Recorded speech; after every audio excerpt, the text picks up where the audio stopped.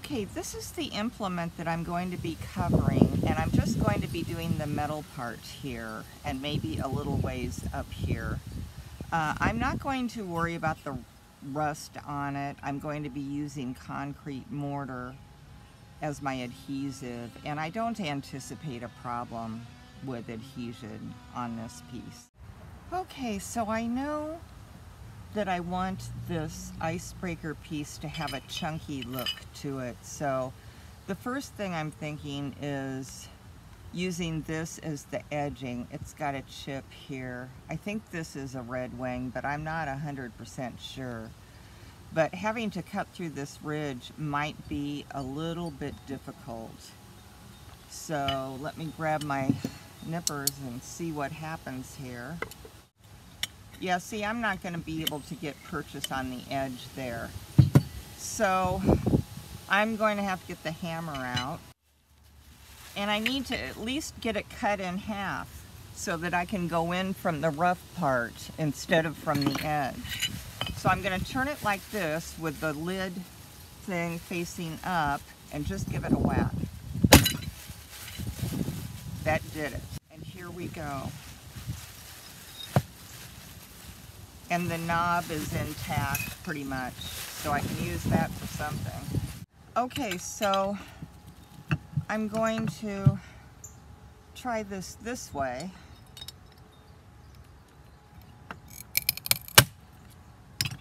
That was extremely difficult, and I don't want to do that too many more times because of my hand problem. There we go. That's pretty good.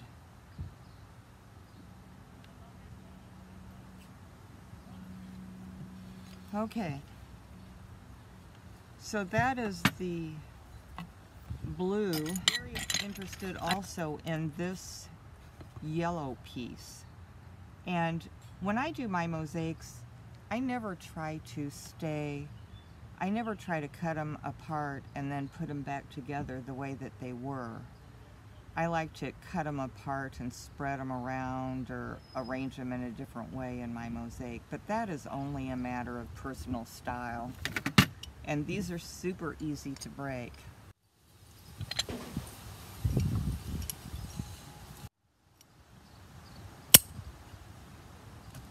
Okay, and then I've got more yellow here. If you've been watching my videos, you probably know all about my little donkey cart here. I've used most of it on other things. I've got this cool little, I don't really care for that brown, but this yellow here is gorgeous. I'd like to put some flowers on it. So I've got these little things which are a little, I don't know, insipid, but I might go for those pink ones there. Okay, so I'm going to put this in this little baggie here, and I'm just going to tap it.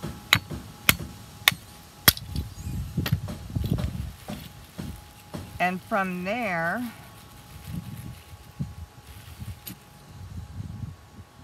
you can easily extract whatever you want.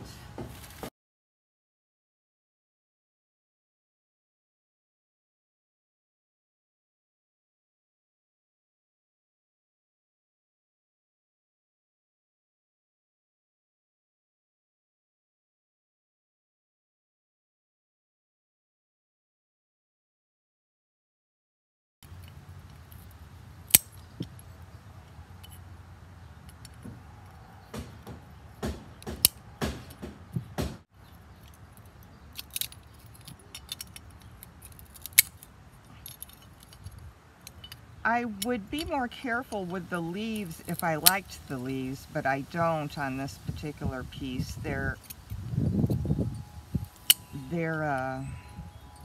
ugly shade of green. Okay, so I think some of those will look real nice. Okay, so I came across this in my shard bin, and it was just a broken figurine, but look at the beautiful texture on that and that beautiful color of pink. So I'm just going to barely tap this one.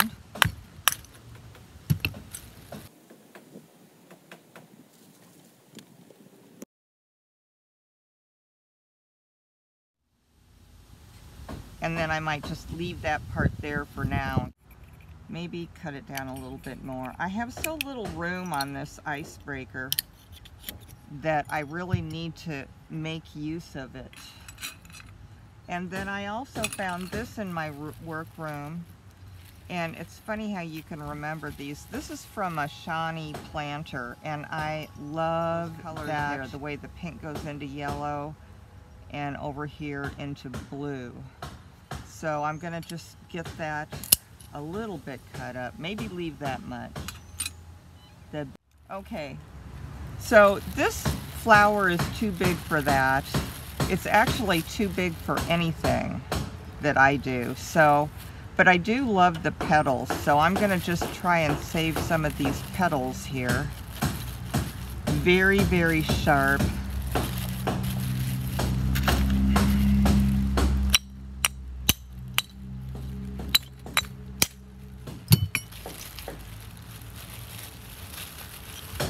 So I have at least one beautiful petal here I can use on that. So this is what I've got so far. I'm getting an awful lot of stuff, but of course I have to have leaves. So I have a little stash of leaves that I like.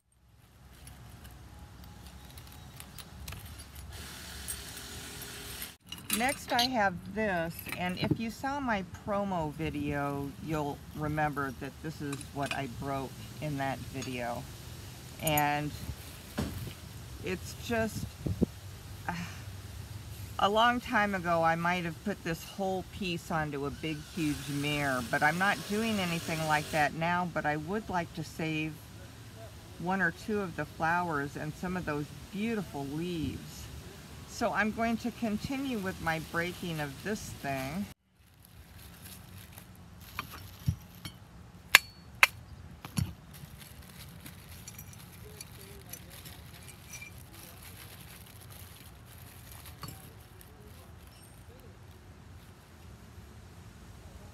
I don't know.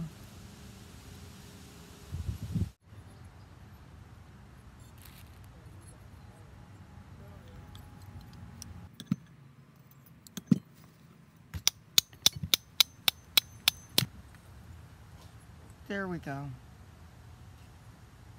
But these edges are still so sharp. I just don't know if I'm going to be able to use that. But I can definitely use these leaves if I can get them removed from this thing here. Or I could use it whole. I'm going to just hang on to that for a while. I'll try to get this yellow one out.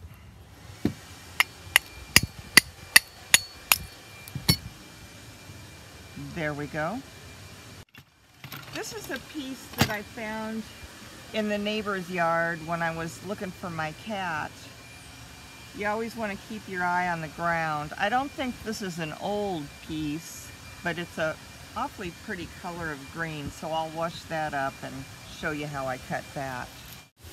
Okay, so these flowers are soaking in a mixture of vinegar and water to try to get the grime out of them, and I still don't know whether they're going to make the cut for this icebreaker project or not. So this green here,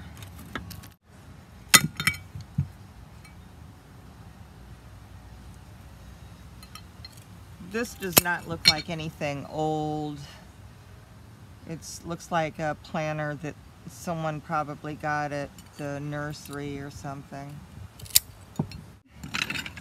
Then I always go through my miscellaneous shards when I'm doing a project in case I missed anything cool.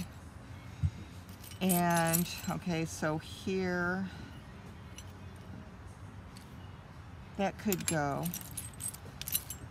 I have so many whites. I found this purple flower, so I'm wanting to do something eventually with it. Or It could be considered for the icebreaker. I just don't know yet. Here's a good chunky edge piece. Here's one I love from an old Shawnee planter, this crazed yellow. I wish I had more of that. Just sort of throw everything out and let the shards tell you what to do. We have construction going on in the yard next door. If you hear a lot of noise, that's what that is. This is beautiful stuff. This is Bavaria. And I don't know if you can see the blue tint here. I've used a lot of Bavaria. Then I have some odds and ends here that I might just fool around with a little bit. This needs to be soaked. A coin. It's fun to put coins in things. A little dog. I might try to hide him in there somewhere. Some sea glass that my sister brought me from California. That would look really pretty in there. I like to have one square thing in a mosaic. There's some cute little metal hearts that I might be able to do something cool with. Always nice to have a little blue willow in a piece. And I would like to use some of these metal balls, but I don't know. I don't remember if they adhere with mortar or not, so that's kind of up in the air. And then things like this are really too lacy to grout, because the grout gets in there and it just loses its appeal. But I might use that, dangle it from the handle or something. Another tiny coin and a couple of little leaf pieces. A little pink bead and a little bit of red. I always like to do a little bit of red. Shiny rhinestoney pieces. I don't think so for this piece. But I will probably use a tiny bit of mirror. And I have some of this edging too that I'll use. This is more of that lusterware stuff that's just so gorgeous.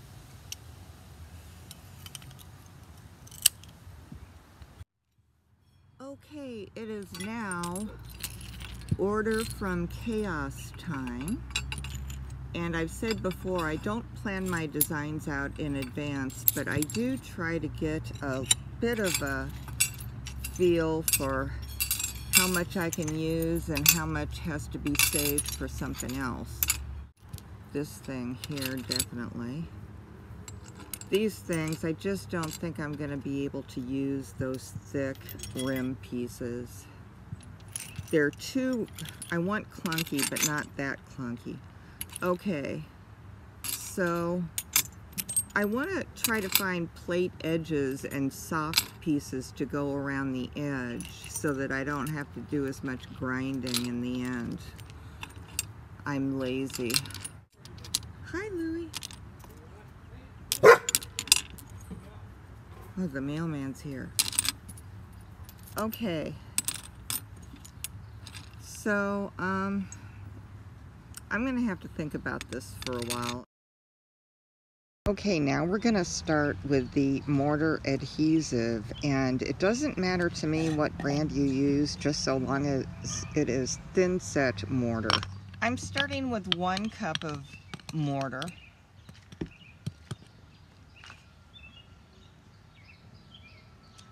I think I'll add, I just eyeball this stuff. I'm going to add another ½ a cup. Try to find the kind of mortar that says just add water so you don't have to use an additive. And then I don't want the mortar to be white. I want it a real soft brown, so I'm just going to do a little bit of mixing here.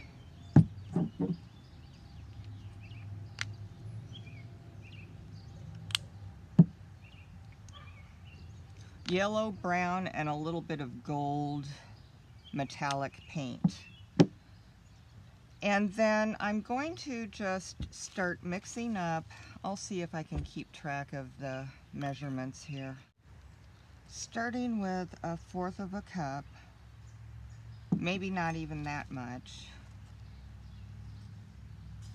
That is a little bit watery. I'm going to put just a tad more mortar in it.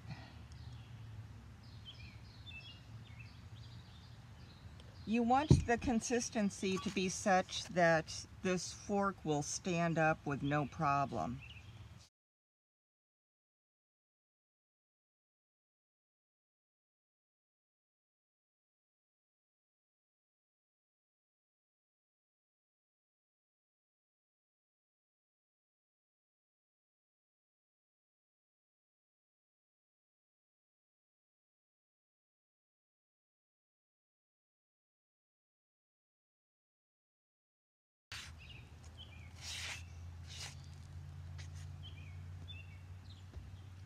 Okay, I think that looks pretty good. Now, ordinarily, I would work on this a little bit at a time, but it's rainy and damp here this morning, so I'm going to go ahead and cover the whole thing.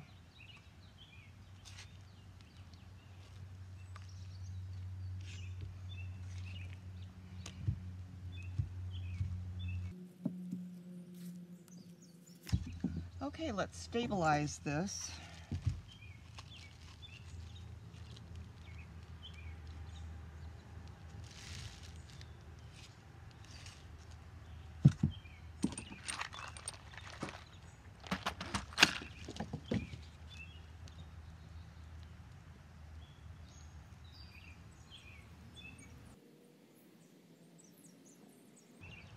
Be sure to get it all spread out to the edges.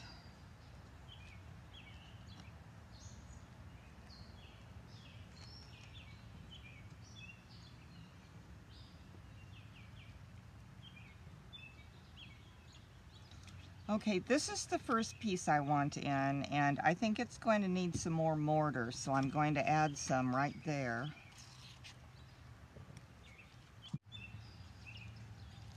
Okay, I just realized we want this piece is going to hang, so this is going to be up. So I actually want this piece down here. And just kind of give it a little bit of a twist.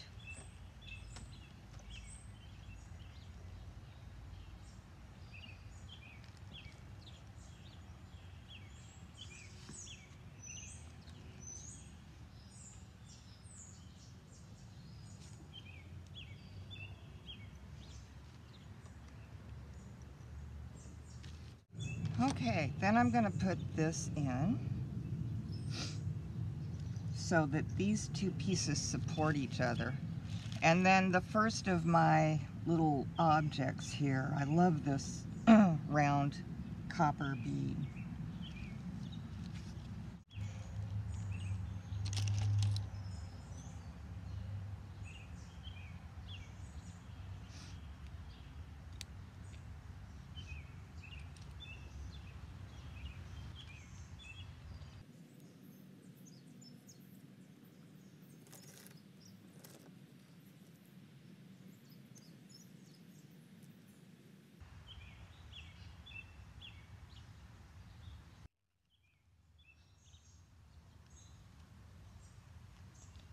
Coming in here with my favorite little yellow pieces.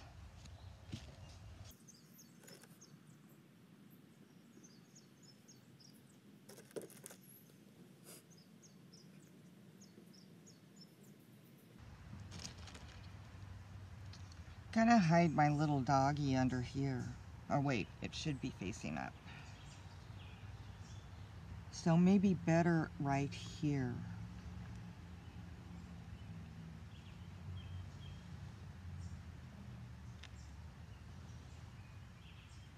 Yeah, that looks pretty good.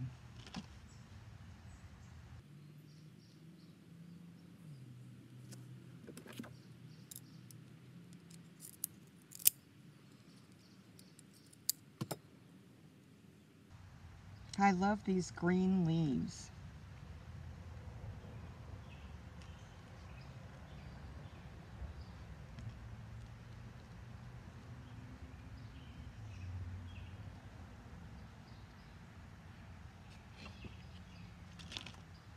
Now these rim pieces weren't in my first videos.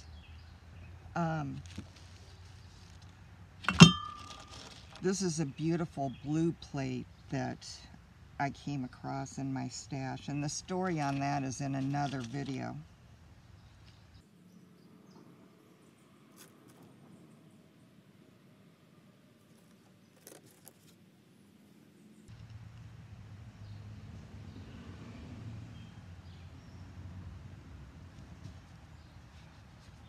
And the beauty of this adhesive is that you can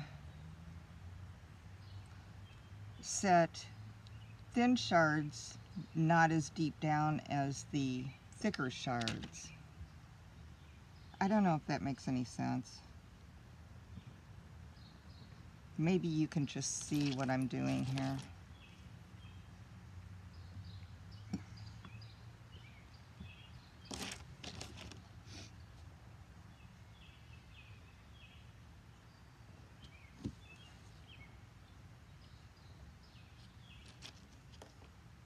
I'm going to put the coin in here.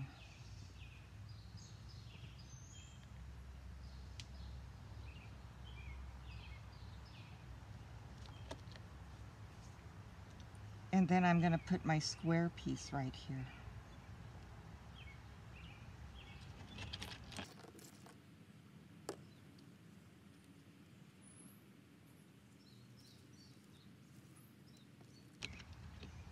Little bit of red.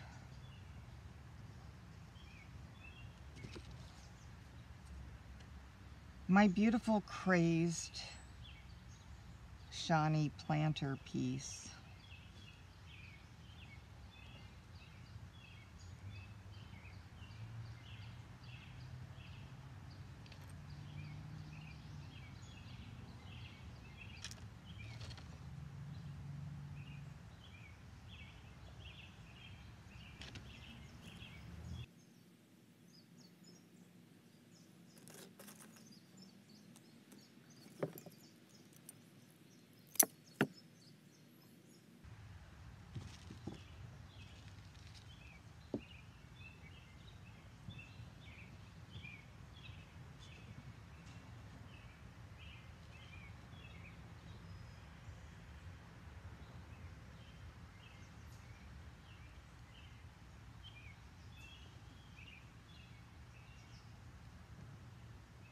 I have tried to speed this film up a little bit because it's such a long video, but this just is not a 5-minute craft type thing. Not too much mirror now, because that can make a thing look a little bit contrived. You want it just so it just barely picks up the light.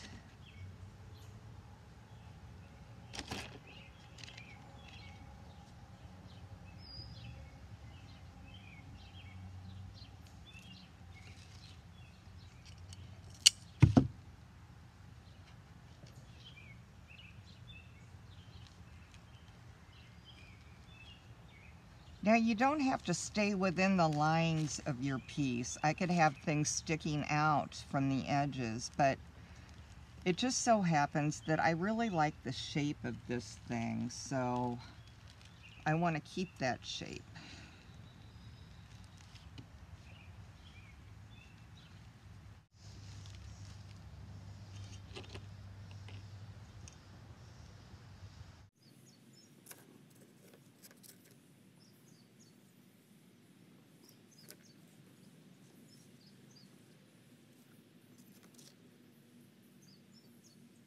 I love this piece here.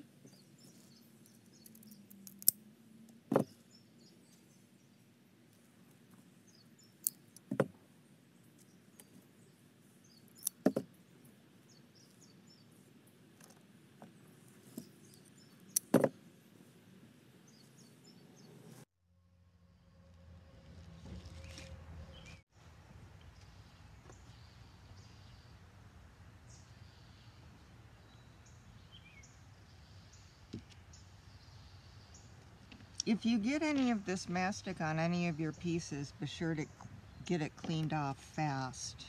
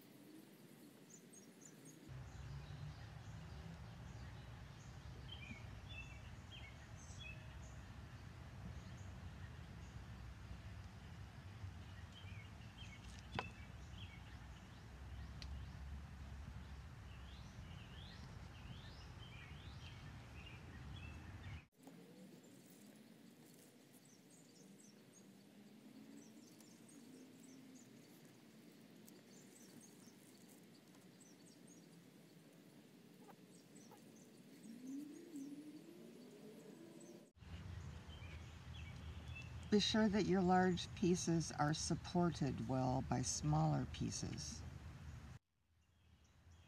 And I'm not sure whether I'm going to grout this or not. I might just leave it as is. And that will make it have that really true grotto look.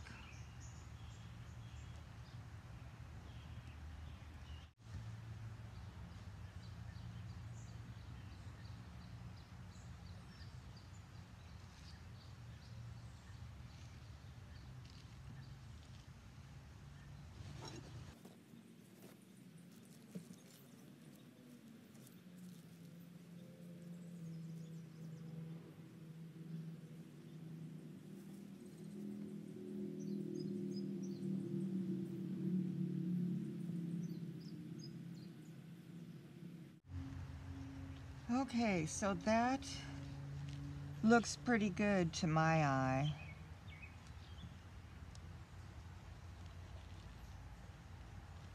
I'm gonna turn off the camera now, and then I'll show you in a little bit. I'll probably turn it around a few times and look at it real closely. Maybe even take a picture of it and look at the picture. Sometimes that gives you, for some reason, shows you every little flaw. Okay, so here's the final product, and it does need a little bit more cleaning up. And I do think I might grout it, but I'm just not sure. Anyway, thank you for joining me, and I'll see you at the next project.